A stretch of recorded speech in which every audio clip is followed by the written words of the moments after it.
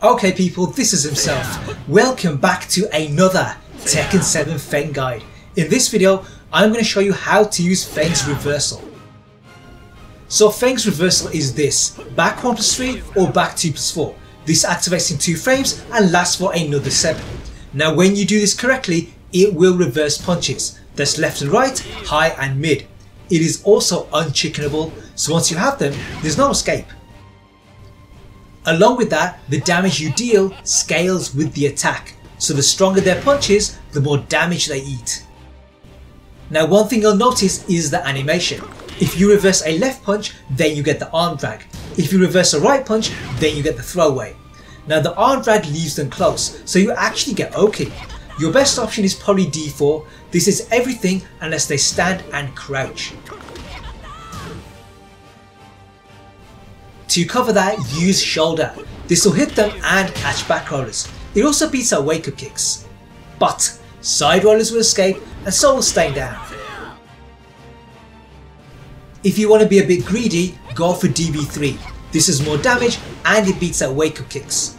But standers and back rollers can block it, and in that case you're at -15.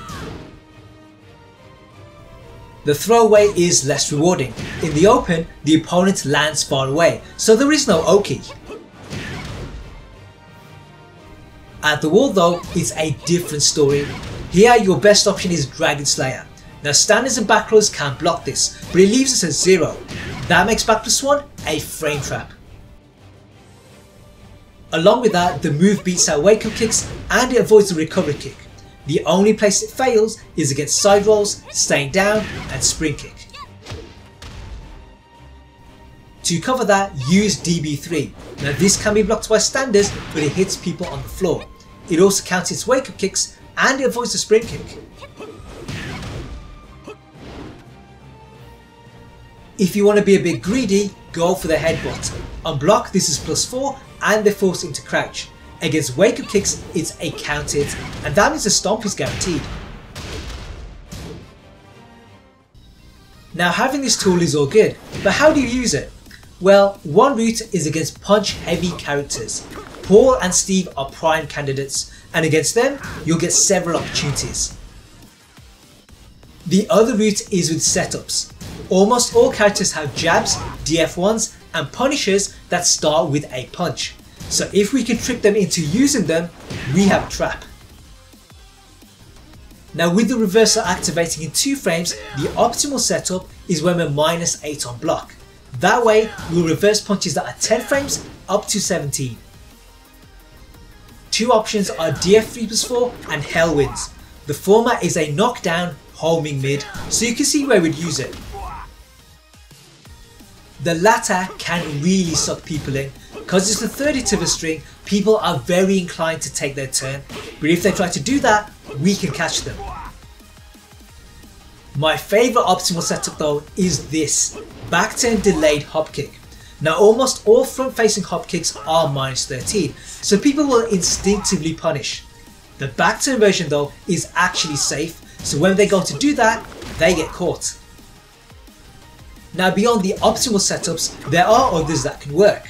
At -7 we have while standing 4, while standing 2 and DF3. Now while standing 4 is nothing special. While standing 2 on the other hand is a great setup. In older games this was a launcher and it meant that it was punishable. In Tekken 7 though, it is safe, so if someone hasn't kept up with the changes, they're gonna get caught. DF3 is another great move. It has short range, but it's a safe launching mid. Now most people will know this, so they won't try to punish. What they might do though is use DF1, but that is still fair game. Another setup is DF22. This is a safe, mid-hitting wall bouncer, and that is actually quite rare. If though someone isn't aware of that, they can fall into the trap. Beyond those, we also have -9 setups. Now these aren't ideal because jabs can beat us. Anything slow though will get reversed. 2 standout setups are FF2 and F1 plus 2. Now the former has good range and it's mid. The latter is high, but it's a launcher, so it's definitely worth using. Two others are back 4 and Kenpo 2. Now the former is a fast tracking mid. The latter is the safest move from Kenpo. Now Feng does have other defensive tools and I will be covering those in future videos. So if you want to see those, make sure you subscribe. In the meantime, have fun, play well, and I'll see you guys in the future.